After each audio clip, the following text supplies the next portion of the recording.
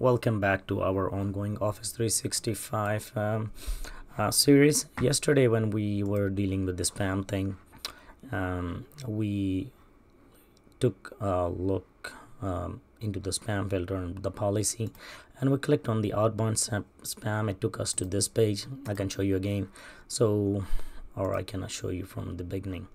Once you click on Exchange, it takes you to the Exchange Admin Center, and if you click on Protection and Spam Filter, so we did see all the settings in the policy. But the outbound spam, it took us to a new page, and if you see, it says protection.office.com. so definitely Microsoft is changing things again and giving them like their own homes, and it's a good thing. It means they are working vigorously on the thing. So we're gonna today, it's a big one, we're gonna again quickly skim through everything because I was just expecting the outbound, and it looks like all the anti-spam settings are here. There's one option, and if you see, there's permission, and permission is there as well. So if we click on permission, there's a policy, rules, all that, and under permission I think we have everything exactly the same. So it's like interesting. Okay, so I think it's the mail flow, and there is mail flow as well right there. So I think that it's the new home for all the things under like they are regrouping them and giving them their own homes. So let's go back to, where's the spam now? Okay, I missed it somewhere here. Supervision, threat management should be under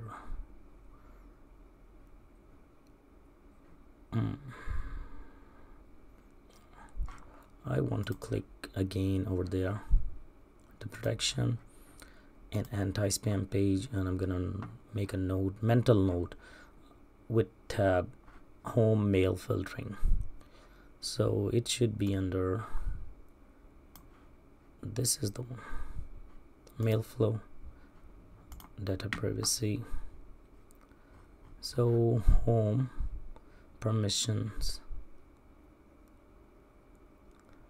alerts. Where exactly is this thing? Oh, there's something here on this side as well.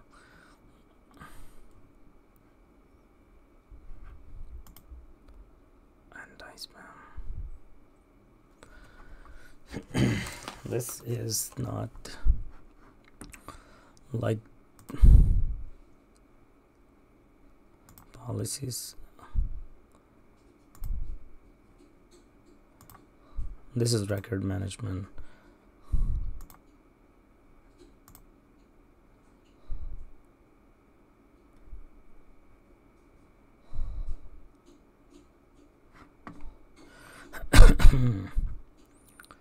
Privacy, e-discovery reports. So I have to actually, what, alerts, permission, classification,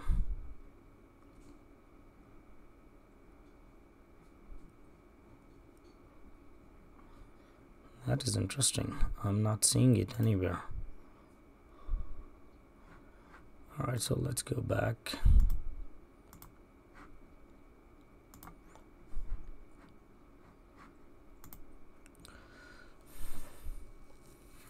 So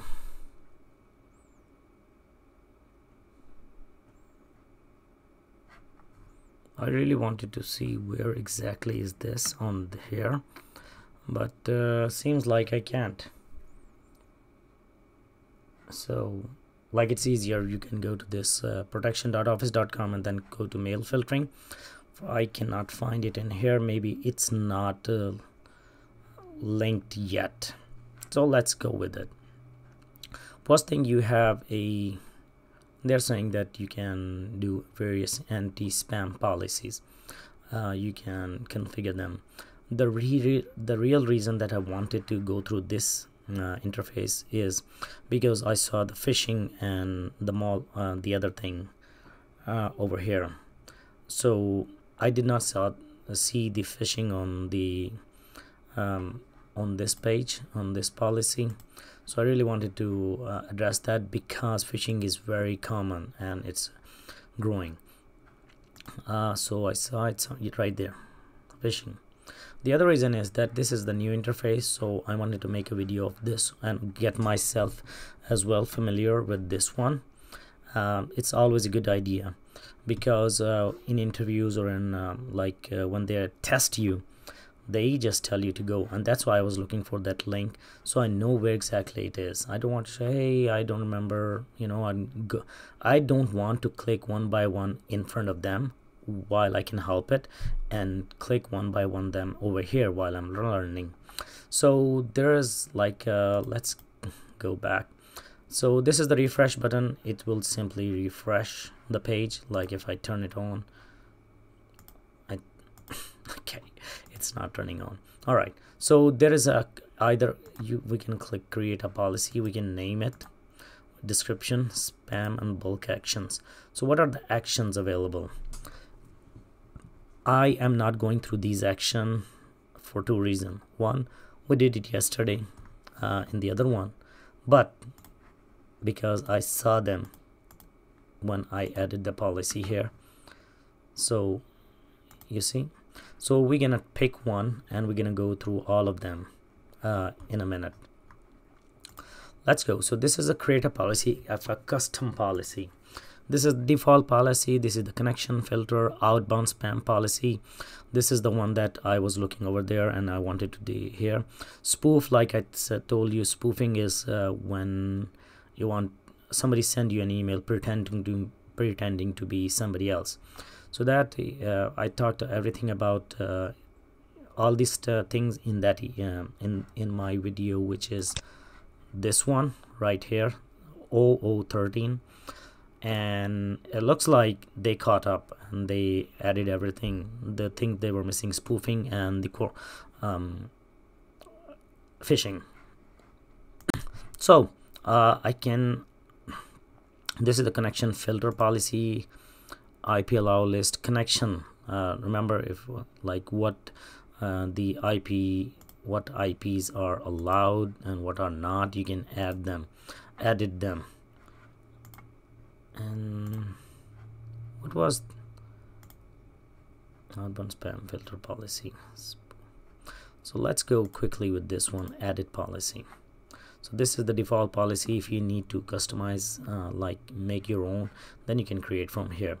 So everything is same. Spam and high confidence spam, we talked about it. As spam that is likely, high confidence where they are really sure that it is. Phishing email, what to do with them, quarantine them. So the options are, if you see, junk, add to junk, add X header. We talked about it yesterday. This, everything. So again, they giving you all these options in the bottom, just like we saw yesterday. So 0 hour auto purge. Oh, zap policy.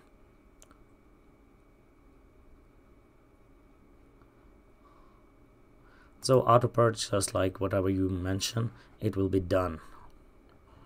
All right. When you sign up with Gmail, Outlook, Yahoo, they have a 30-day policy, but in this the default is 15. You can make it 30.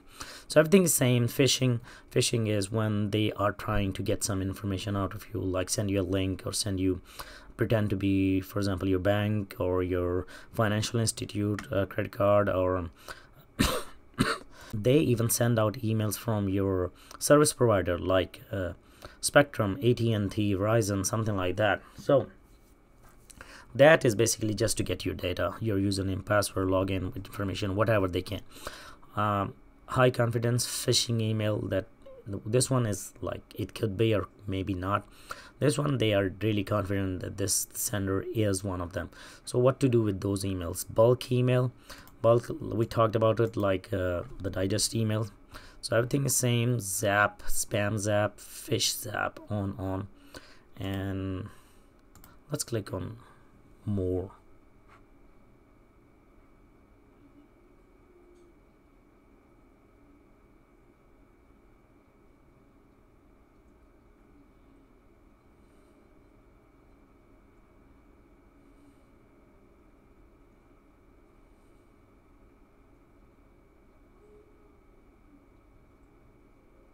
Oh, okay, this is very interesting. So zap policy is once that email has been delivered, like the filter detects them and does all these what they are told. But even if somebody any email that falls through the cracks and gets delivered into your inbox, even then they can scan it and auto purge, take it out of there in your box. So let's go to the allow list. I'm gonna pause the video quickly here. Sorry about that, it's just my throat. All right, so the allow list, exactly like yesterday we talked about that. Block list, exactly like, so you can block a sender, you can add only his or her email address, or you can block a whole domain.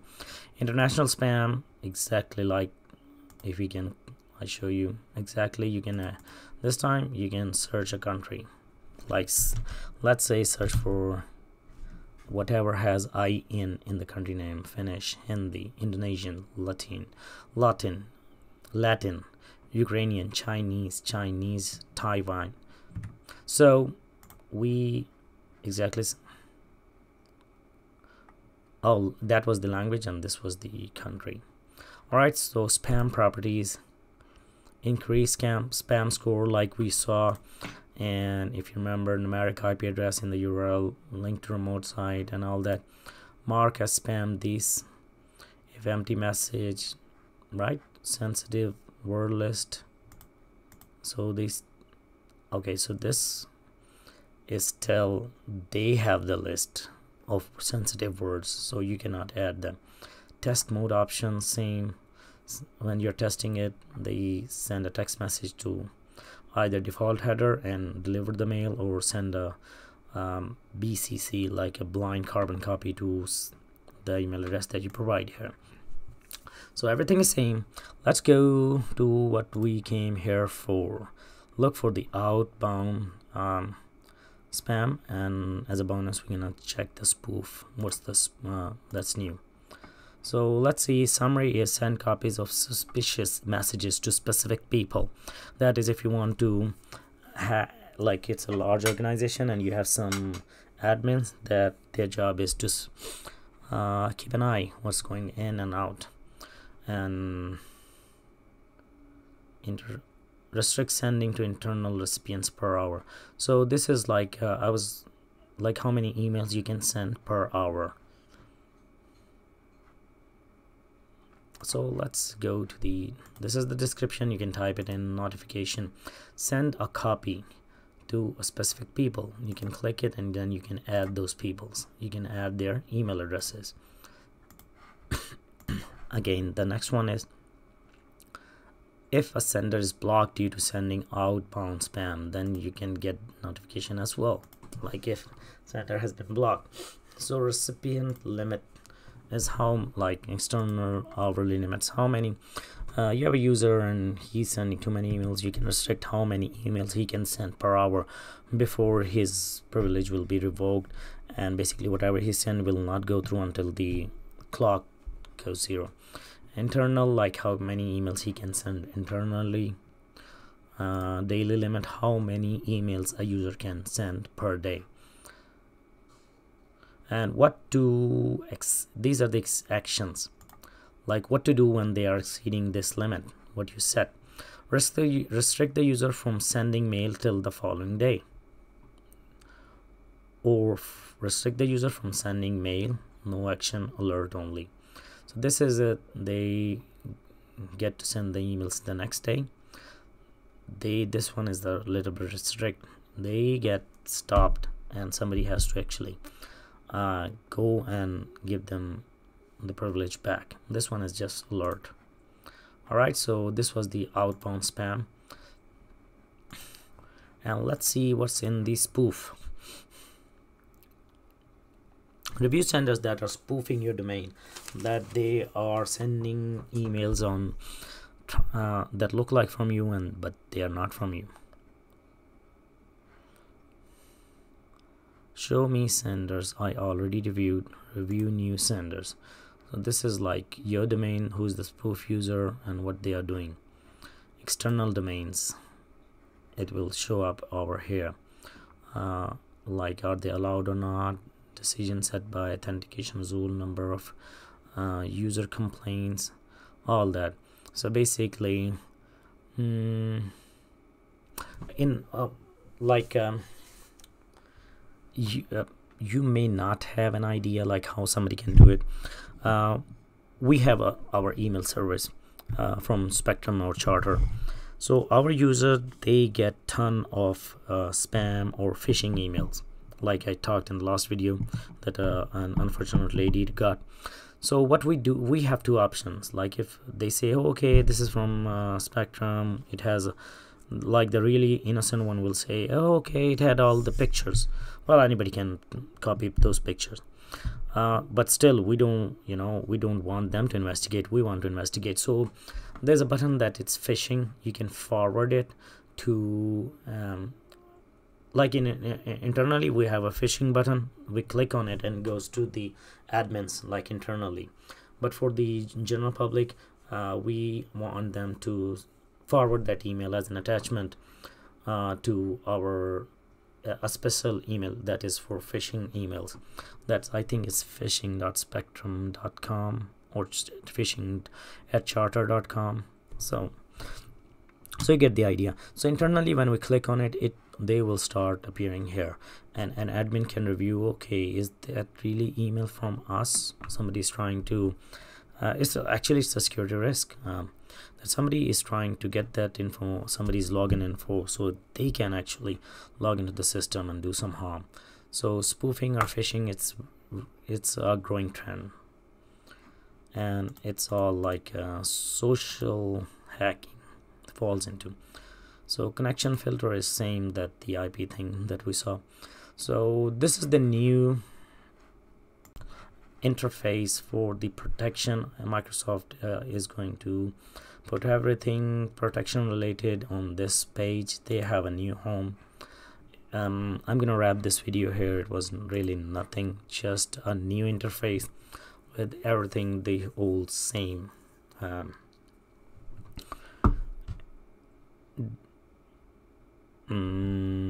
Old same, like rewrapping the old thing into a new interface. Alright, so if this video has helped you, please like, rate, comment and subscribe, share as well. Thank you, and you have a good night.